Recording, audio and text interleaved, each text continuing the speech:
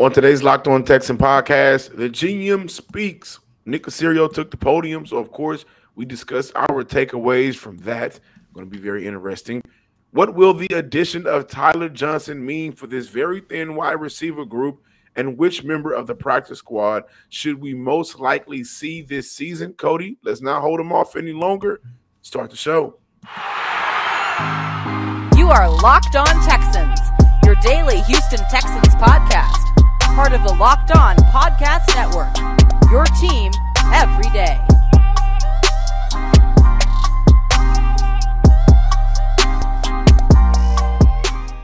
Welcome, everybody, to a Thursday edition of the Locked On Texan podcast, a part of the Locked On Podcast Network, your team every day. I'm John Hickman, joined by Cody Davis, here to discuss the Houston Texans. They made the cuts. They picked up a player on the waiver wire. They also went ahead and got their 15 spots taken care of out of 16 for the practice squad. They do have one spot open, but the Houston Texans are shaping out their roster. Cody, what are we expecting to see the next couple of days when the Colts game rolls around?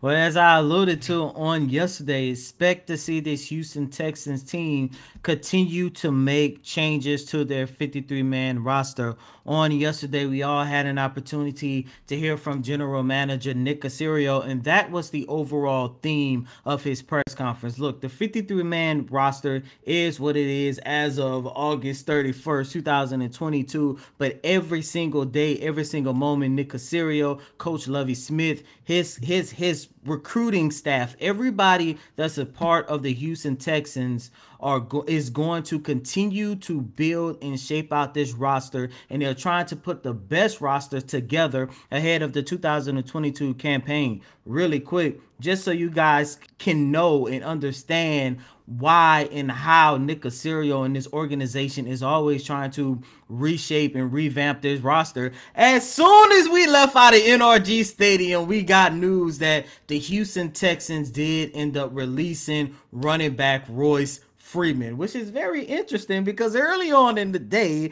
they decided to bring back Marlon Mack to the practice squad. Now, we're going to talk about the practice squad members in the second segment, but as of right now, John, listeners and viewers, as I mentioned, as I just alluded to, the Texans are always trying to revamp this roster.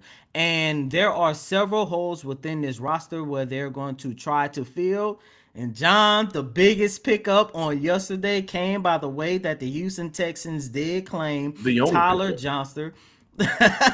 Tyler Johnson off of waivers. As everybody knows, this is a 3-year prospect. A 3-year wide receiving prospect who came over after being cut by the Tampa Bay Buccaneers on Tuesday. And before we go any further, John, listeners and viewers, I want to let you guys take a moment to hear what Nick Caserio had to say about what went into the decision to sign Johnson. Yeah, has some experience, productive player at the University of Minnesota, came from a good program, and PJ does a nice job, runs a good program. 5th round pick. I'd say, had some opportunities last season in Tampa behind some pretty good players down there. So I would say in their situation, I think they ended up keeping 6 or 7 receivers. I think Darden has a role in the kicking game. Miller's a fast guy, and they signed Julio. So it's kind of one of those situations where, it wasn't an opportunity for him there. Sure, he would have an opportunity elsewhere in the league. So, again, we don't really have a big commitment to him, but, he has some size. Has decent playing strength. He has decent run after catch. Has decent hands. So when we get him here, we'll see what it looks relative to the rest of the group. Again, it's about him taking advantage of the opportunities, and if it's good enough, he'll be around. If it's not, then we'll look for somebody else. But he's been a decent player. He's been productive over the course of his career at different points. So I'm excited about the opportunity to add him to the club. Go ahead. Once again, that was Nick Caserio talking about the decision that went into the Houston Texans claiming Tyler Johnson off of waivers. John, now when you take a look at this wide receiving core, I know, there are no big time names there, but I kind of feel a little bit more confident in the direction of this wide receiving core with the addition of Tyler Johnson. You're talking about a guy that's 6'1". You could play him on the outside. You could play him on the slot. This is a guy who has recorded 529 yards on 48 catches with 2 touchdowns throughout the first 2 years of his career as a member of the Tampa Bay Buccaneers. I know down in Tampa he was playing with the GOAT and Tom Brady. However, I do believe when you take a look at Johnson, there is some untapped potential that he can possibly reach here in the city of Houston. I like the move for one reason, and that's to provide depth to this very thin wide receiver group. Johnson is a player that has played well in games where he was needed to step up due to the player ahead of him being out with injury. In week 5 of 2020, Scotty Miller and Chris Godwin was out at the time. That was a game where Johnson stepped up, 4 catches, 61 yards. 2021, the Bucs had a Brown problem. Not UPS, but an Antonio Brown problem. Johnson stayed ready for whenever his number was called. Week 3, no Brown. He went 3 catches for 63 yards. During the stretch of games where Brown was absent during week 7 through 15, he recorded 241 yards. And the infamous walkout game by Antonio Brown against the New York Jets, Johnson had 41 yards after Brown's departure, with a big 27-yard pickup to help set up the game-winning drive. And so that is what he can do. When you look at positives versus negatives, those are all positives for a player who's coming into a situation where there's no Julio Jones, there's no Mike Evans, there's no Chris Godwin. Those caliber of players aren't here. He was a touchdown machine at the University of Minnesota with 25 TDs between his junior and senior year. Also had nearly 2,500 yards. He's got talent. I'm not saying he'll be a key piece for the Houston Texans for the future, but as of right now, what the Houston Texans has, he only adds to it and he doesn't take away. One positive that I love from Johnson was his ability to earn reps from year 1 to year 2. Year 1, 25% of snaps on the field. Year 2 in 2021, 52% of snaps on the field. I will say that injuries played a factor into him getting on the field, but he did earn those reps being available, making a man miss in space from time to time. He's more physical than you may think unless you watch the Bucs play some games. So he's a physical receiver. He's not afraid to get dirty, get in the mix, throw a block out there as well. These are all the characteristics of a general manager that a general manager here in Houston will love, and Nick Caserio. Come in, do your job, go home. And so he only adds to this group. He doesn't take away. And I think that he will be able to compete with getting those snaps. He may take some snaps away from Chris Moore as the season progresses. It's almost that time of year, start of the NFL season. I love this time of year. And if you're into sports betting or fantasy, you need the competitive edge to win. That's why I highly recommend the Elias Game Plan app. It's the ultimate, and I mean ultimate, sports betting and fantasy companion for the NFL, NBA, and MLB. Elias Game Plan app is the only sports app from the most trusted name in sports stats, Elias Sports Bureau, the official statistician of U.S. Pro Sports League, including the NFL. Their app lets you access team and player stats, head-to-head team comparison, and Elias insights from the Elias Sports Bureau research team. They got everything that you need right there, right here on your phone. Download the Elias Game Plan app. Another neat feature that they offer: player news and league validated player stats and team records, expert game analysis for betting, building your fantasy team, and, just kind of for impressing your friends, right? Perfect for the preseason. You get the player previews to help you draft a winning team and team previews so you know what to expect as the regular season kicks off. And with new features like player injury analysis available all the time, you can take your game to the next level. NFL season is right around the corner, September 11th. Do not wait. Download the Elias Game Plan app today. Right now, I got a special offer for you. Whenever you guys subscribe, get a 14-day free trial off a monthly subscription plan. Come on, man. Come on, man. But you got to use Locked On NFL promo code. Again, the promo code is Locked On NFL. Find the Elias Game Plan Sporting app in the App Store or Play Store today. And don't forget to use my promo code Locked On NFL. Welcome back in, ladies and gentlemen, to this Thursday installment of Locked On Texans. And yesterday was the day where every organization put together their practice squad roster, and the Houston Texans did the same. And it's kind of funny and ironic because it seemed like every single player that reporters, podcasters, fans, everybody had problems with. You talking about Grayling Arnold, Drew Estrada, Johnny Johnson III. It just seemed like a lot of these players who were cut by the Houston Texans on Tuesday, they actually still end up being part of this organization on Wednesday by making it to the Houston Texans practice squad. And John, listeners and viewers, I know a lot of people might see a practice squad roster. You might think to yourself, well, these are players that might not never have an opportunity to actually get out there on Sundays and showcase what they can do and actually play for the Houston Texans. However, going back to Nick Caserio's press conference,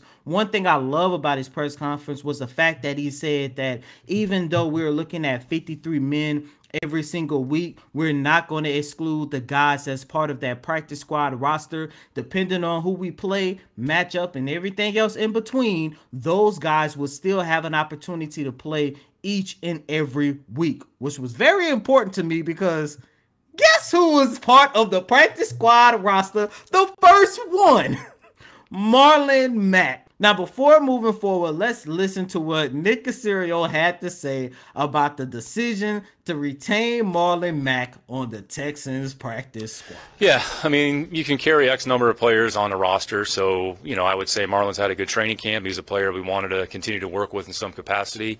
There was an opportunity for him to come back to the practice squad. He's had a good attitude. He's worked really hard in the preseason. He's been productive with his opportunities. So, again, this is about, we talked about, you can have X number of players on a roster. You're going to have certain depth at positions you carry on the roster, and then you're going to have some depth off the roster. And all those players are eligible to play on a weekly basis, and that's how they have to approach it. And we also understand that it's not just veteran players, but any player on a practice squad, whether it's for the Texans or throughout the course of the league, is essentially a free agent.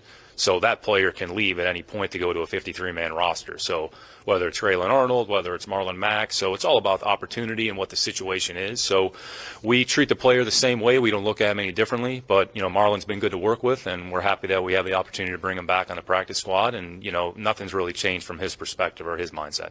Yeah, Marlon Mack definitely took advantage of his opportunity. Once again, you're looking at a guy who recorded 90 yards on 21 carries during the Houston Texans' 3 preseason schedule. John, I like the fact that they have an opportunity to keep Marlon Mack. I do believe come week 1 of the regular season, of course, look, he's not going to be the starting running back. However, I do believe that he will still be a part of this organization come week 1 because if the Houston Texans, if they want to rely on their run game, look, Mack was arguably the second best running back throughout preseason, throughout training camp, throughout OTAs, throughout mandatory minicamp. Whenever he was on the field, he stood out. And I'm hoping that we see Marlon Mack on this 53-man roster throughout the season, more so than not.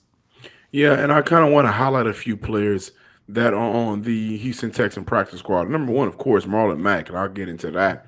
But then you look at Jalen Camp. That's a player who, and I personally wanted to make the 53-man roster. I thought he was one of those players that Houston could possibly use in the red zone. You got Marlon Mack. You got Jalen Camp. Grayling Arnold is another player that was brought back on the practice squad. Also, Johnny Johnson III was another player. And I think it's very important to mention that someone else came home, and that's Jordan Akins, the tight end. But interesting enough, those are all positions. And the reason why I wanted to highlight it is because I think those are all positions Houston could really benefit from upgrading, right? When you look at the tight end position, where is Pharaoh Brown? Will he be available and ready for week 1? The mental state of Brevin Jordan, will he be able to make a leap in year 2? Like we are expecting from all of these year 2 players. right? And so then you transition over to the wide receiver group. You got Chris Moore. You just got brought in Tyler Johnson off of waivers, Philip Dorsett, Nico Collins, Brandon Cooks. Jalen Camp and Johnny Johnson could very well see themselves playing some football this year. And when I look at Akins again, I want to circle back to him. He's a player that played for the Houston Texans before. This tight end group is very thin. Mark Schreck is also on this practice squad list as well. Graydon Arnold is a player that I would love to see play football for the Texans this year at that safety position. We talked about Eric Murray yesterday, how maybe that dead cap hit was just too much to take on, which is probably why they kept him on the roster and moved on from Graydon Arnold. But, Cody, you and I know how highly they spoke of Graydon Arnold throughout this entire process. Not only did they speak highly of him just because, but he earned those great words by his play, by his practice, OTAs, training camp, during the games. So they brought back players at positions that I really think still have a question mark. Like when Nick Caserio say, well, each week some of these guys may play. I think that's really true. By week 1, they released Royce Freeman, who was on the initial 53-man roster. How long until we see Marlon Mack activated, right? Like, that's a question. How long until we may see, before Jalen Camp and Johnny Johnson, how long before we see Jordan Akins? Like, I think these are questions that matter because those groups are not only thin right now, but they are lacking the world-class talent, and these are world-class athletes compared to other teams in the league. And so great question and great response there, but I think by Nick Caserio, hey, guys, what we have right now is not the end-all, be-all. As my boy Fat Joe says, yesterday's price is not today's price. So come week 8, week 17 is not week 18. And I also believe that because of some of these players that are on the practice squad, because they just waived Royce Freeman, Houston will search for some of these free agents out there to bring in as well. I don't think this is the end-all, be-all as of right now. Then again, I can see Houston not doing anything and rolling with the guys that they have currently on this roster in the practice squad. I'm a little bit conflicted on how to feel about Jordan Akins' return because, look, first and foremost, didn't he leave on bad terms? Well, everybody left on bad terms last year. But, first and foremost, when I take a look at Akins, I kind of feel like the Texans just got another version of a tight end that they already have in Pharaoh Brown and Brevin Jordan. You're talking about two tight ends who are more useful as pass catchers, and their blocking is modest at best.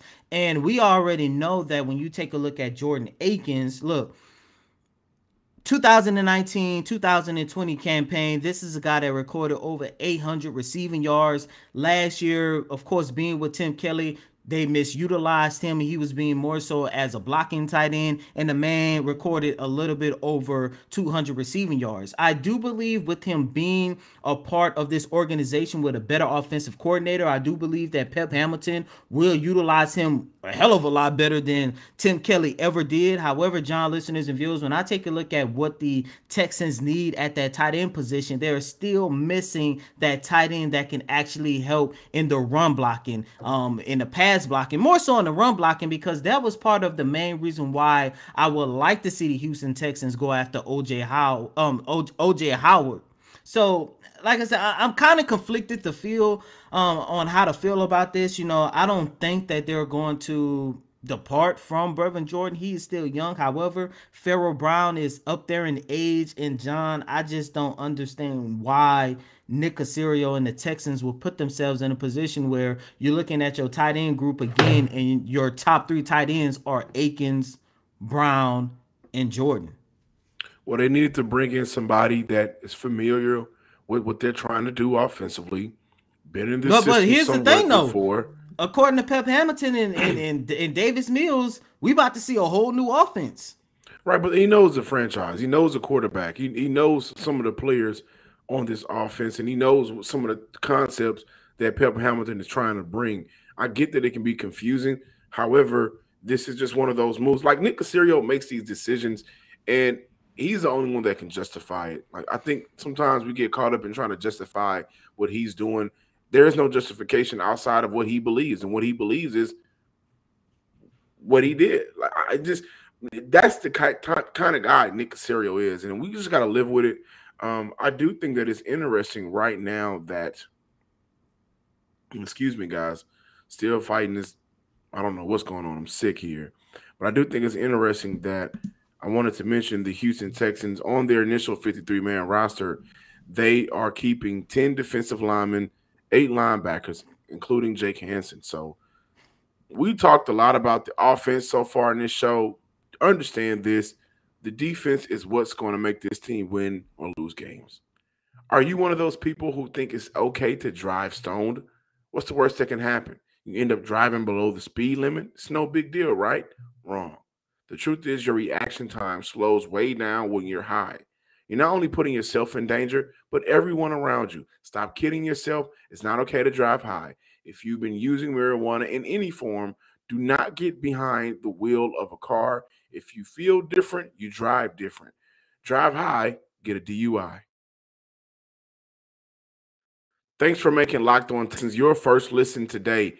Now make your second listen to Locked On Fantasy Football Podcast. Find intellectual fantasy expert Vinny Iyer, who brings over 20 years of NFL expertise and a unique angle to give you the best moves that no one else has. Get ready for your fantasy draft with Locked On Fantasy Football. Cody, one takeaway that I wanted to talk about before we get out of here for today's show is Nick Caserio talking about Davis Mills. And also, by the way, didn't mention that Chris Conley will be back probably sooner than later. So take that with a grain of salt. But not Davis Mills. Nick Caserio was asked about Davis Mills, and he said that Davis has an opportunity in front of him. He's got an exciting opportunity. I think the team is excited about that opportunity. Before I address that comment, who would win in a dance around battle between Bobby Brown and Nick Caserio? Put Raphael Stone in there as well. But who's going to win the dance around battle? Because Nick Caserio can dance around the question. So could Raphael Stone. Now, remind you, Bobby Brown, New Edition, the king of R&B, is my prerogative. I don't know. That's a tough one. If it isn't love, that's a tough one. They're both to give Bobby Brown a run for his money. Well, that's what Nick Caserio does. But I thought this was a comment that I think directly links to next year's draft. You have an opportunity. The team is excited about the opportunity.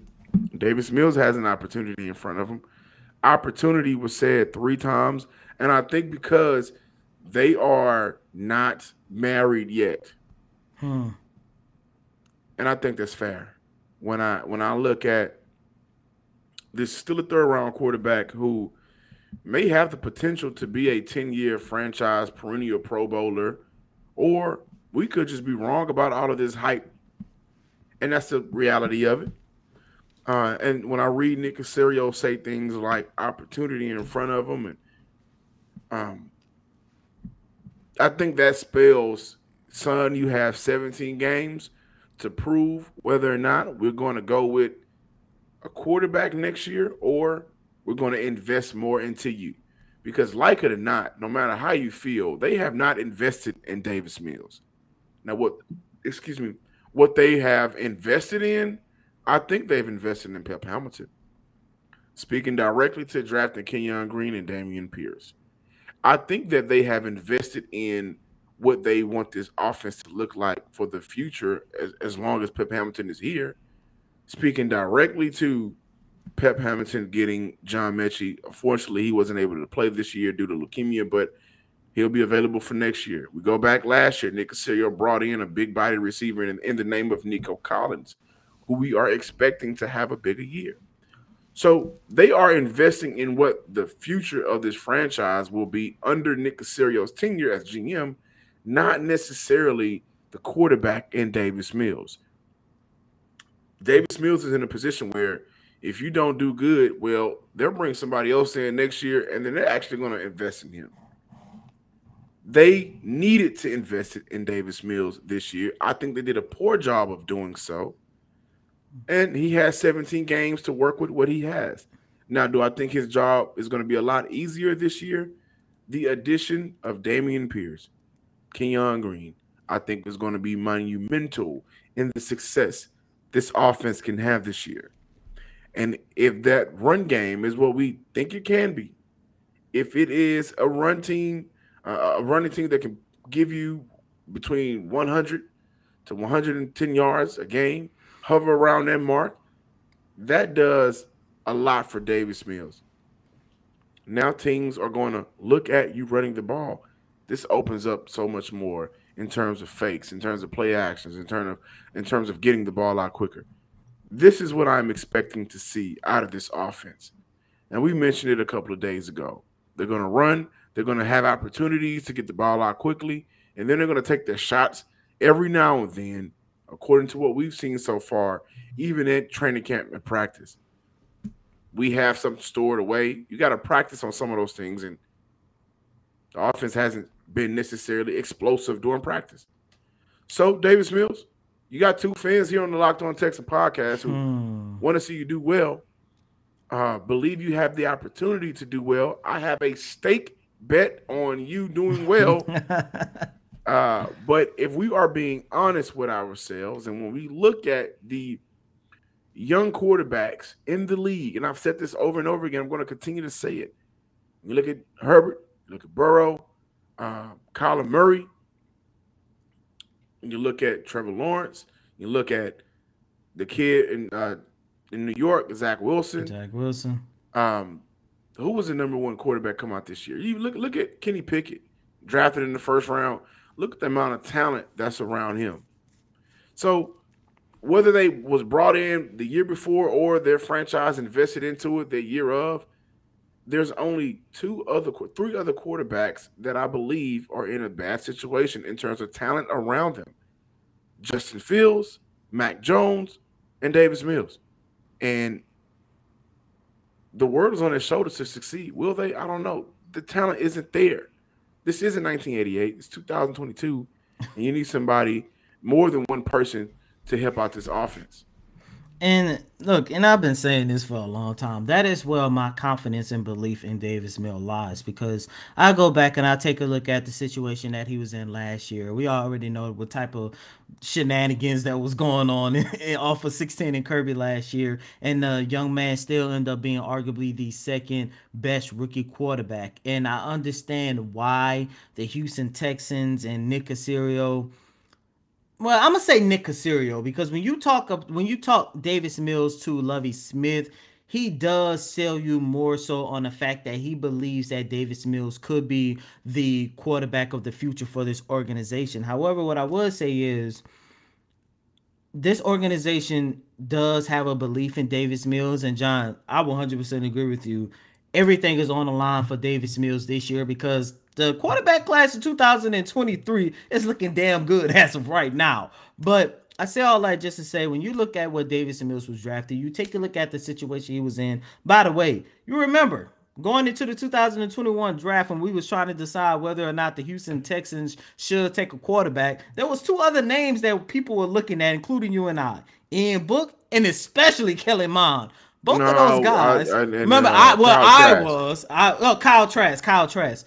Ian Book and Kellen Mond are not a part of a 53-man roster. Ian Book literally just got picked up off of waivers by the Philadelphia Eagles, and I'm not sure what took place with Kellen Mond on yesterday. He probably a free agent. But I say all that just to say, as of right now, when you take a look at mid-round quarterbacks who was drafted around the third, fourth round of that 2021 draft class, Davis Mills has already exceeded that expectation because of what he was able to do, especially during those last 5 games of the regular season. Now, Nick Caserio, Lovie Smith, you and I, fans, other reporters, everyone would like to know, can he not only replicate that same success that he showcased on his last 5 starts of last season, but can it also be better? And most importantly, can it also be more consistent? I'm rooting for Davis Mills, and I'm hoping that we're talking about him being the starting quarterback for this organization beyond the 2022 campaign. Absolutely. Also, I want to mention I've seen a lot of people mention this player that Houston should look at adding on the waiver wire. We talked about it last year, running back Trey Sermon. That was a running back that I said everybody should keep their eye out on. The relationship between he and, Kyle Shanahan, the 49ers wasn't looking too good. He has been cut. We are third on the waiver wire here in Houston. Do I think that they will add him? No. Thank you guys for checking out today's episode of the Locked On Texan podcast. Be sure to follow us on Twitter at Locked On Texans and subscribe to the Locked On Texan YouTube page under the name Locked On Texans, of course. And as always, I'm your host, Cody Davis. Please remember to follow me on Twitter at CodyDavis_24. Once again, that's Cody, COTYDAVIS_24. Until next time, ladies and gentlemen, peace.